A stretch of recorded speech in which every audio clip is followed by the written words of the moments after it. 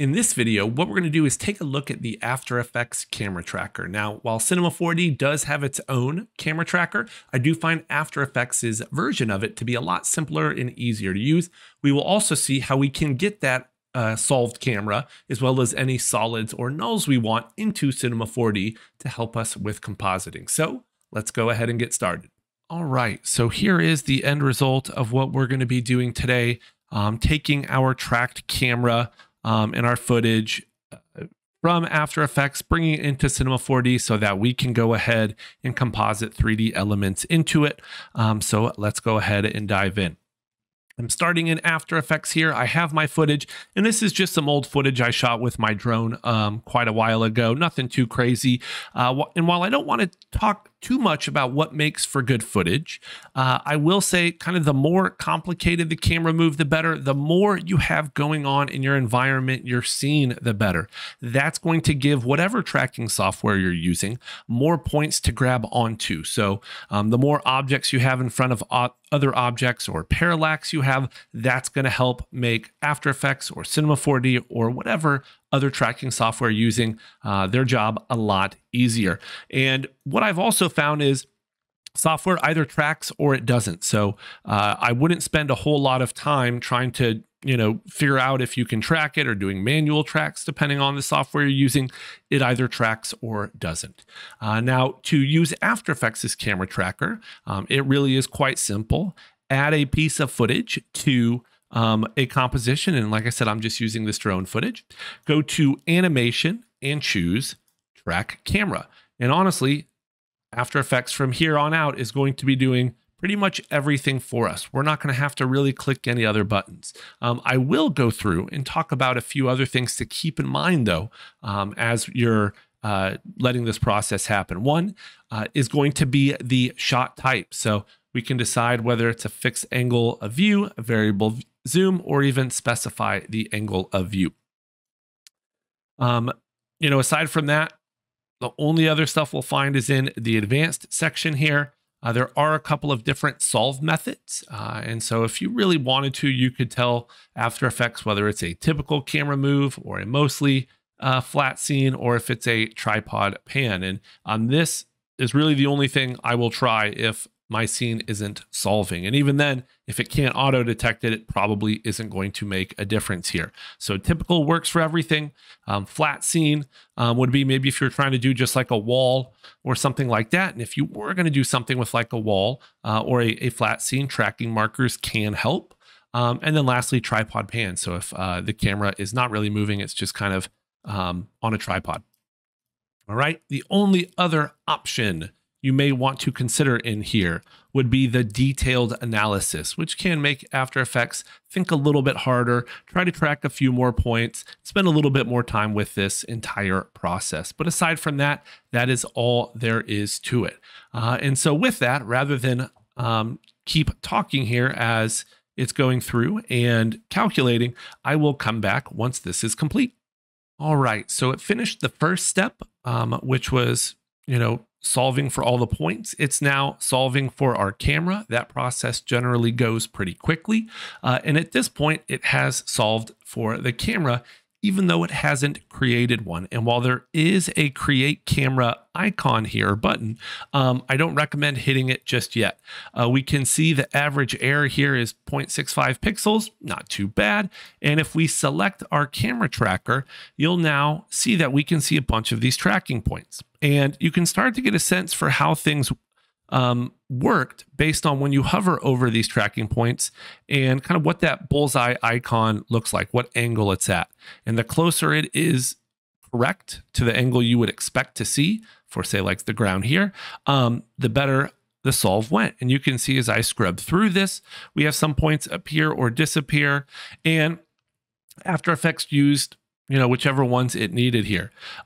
What you could do is keep an eye and see if you have anything moving, right? So for instance, I have some of my propeller blades up here that I want to make sure doesn't have any points, but you can always select a point and then get rid of it if you would like to. And you'll see it will go through and solve the camera again. So you can do a little bit of quality control yourself, but that's really it. Okay, you don't need to do any manual tracking in here. Once you are ready to kind of move on to the next step, what you want to do is find a few points you like.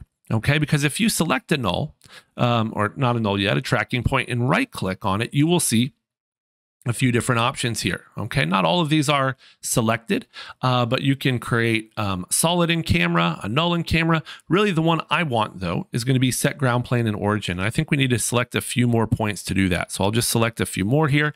You can see how that's sitting pretty flat, which is a good sign. I can right click, and now you can see I have some of those other options enabled now, like create shadow catcher, camera and light, create nulls in camera, set ground plane and origin, all of that stuff, as well as just deleting the points. But I'm going to set the ground plane and origin here. You really do want to try and make sure that you have you're placing the origin at a good spot, and that seems like it's a good spot for me.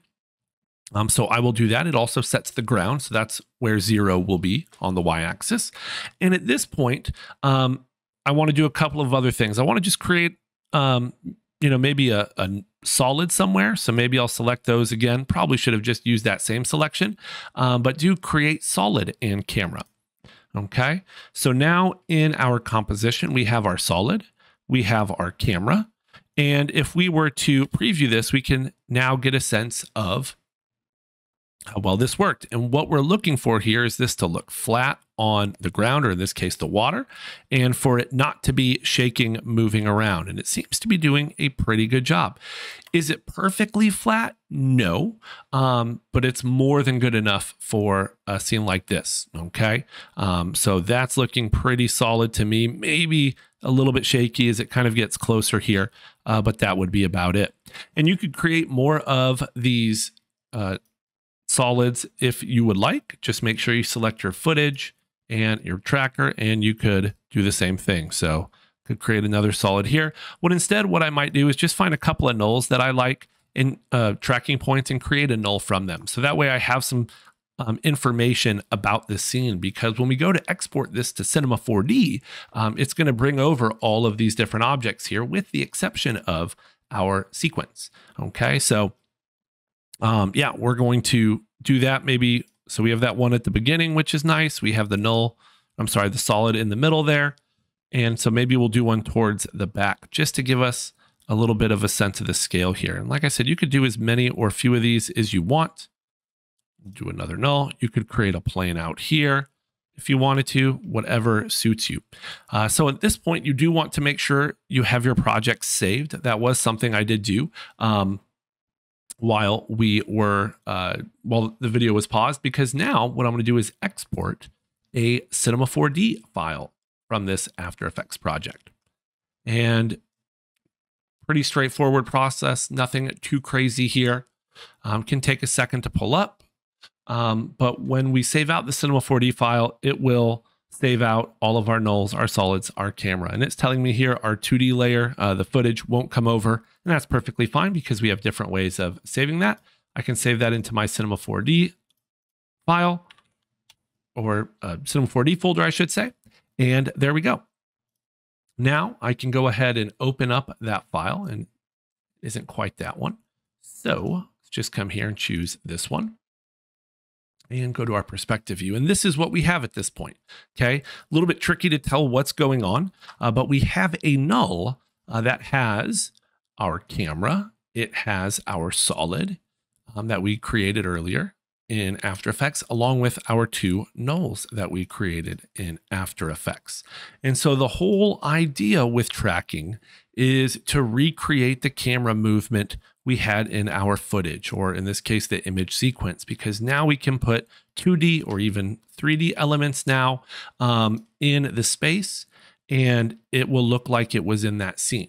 Okay, now it's up to us when it comes to compositing to make it look believable, but the camera movement should now be taken care of.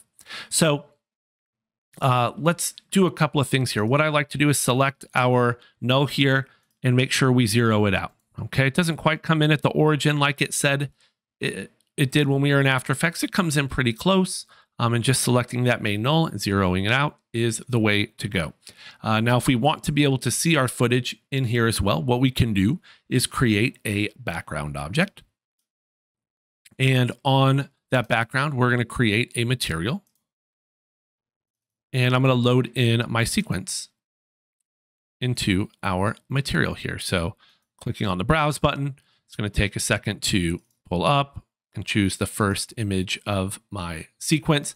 And I do think sequences tend to work a little bit better in Cinema 4D when it comes to trying to play them back versus, say, a movie file. And in order to play back an animation in a material, what you need to do is go to the viewport section here. And this is just a regular Cinema 4D standard material, is check Animate Preview. I can apply this to our background. All right, we can see that we have that in here now. And as we hit play, you'll notice nothing. And that's because even though we've checked Animate Preview, we need to tell Cinema 4D that this is in fact an animation or an image sequence. So I'll go back to my color property. I'm going to go into that texture now, go to the animation section, find the calculate button down here, just hit calculate. Cinema 4D is going to kind of look in that folder, recognize that it's an image sequence, and set the start frame and end frame. And that really should be it. I'll also uncheck reflectance, though it really doesn't matter because this is a background object. And from there, as we play this, we can see that we have our footage in here now. I'm going to go ahead and turn off that work plane because I find it pretty obnoxious. Okay, but you can see as we scrub through, that's looking pretty good. If we wanted to, we could create some 3D text. Realize it's pretty small, but notice how it's at the origin.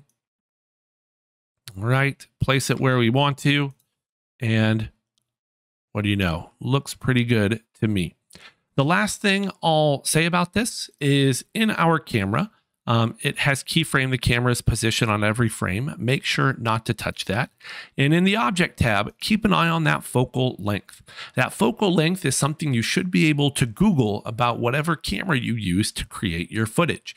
And in order to make things match as realistically as possible, you may want to adjust this to whatever you find. If you were to Google iPhone, focal length, or whatever drone you're using, or whatever camera you're using. In fact, depending on where you track your footage, this is information you can input before to help the software get a little bit more of a better track. Though I haven't found it 100% necessary in tracking. I do like to do it at some point, though, just because I want my camera to match. And any objects we add, we want to have the same focal length so that it matches, it's distorted slightly the same, that type of thing. But that is essentially it for our camera tracker. I'm going to deselect that camera so we don't see the path there. Let me know if you would like to see, a more in-depth look at the compositing of something like this, taking some text or another 3D element and adding it to some tracked footage and making it look believable with lighting and materials. That's definitely something I can do. I'm also planning on doing a video on the Cinema 4D tracker, though, the After Effects one is just so simple that I don't find myself using the Cinema 4D one unless I absolutely need it. But that will do it for this video. If there's anything else you would like to see, please let me know. And until next time, take care.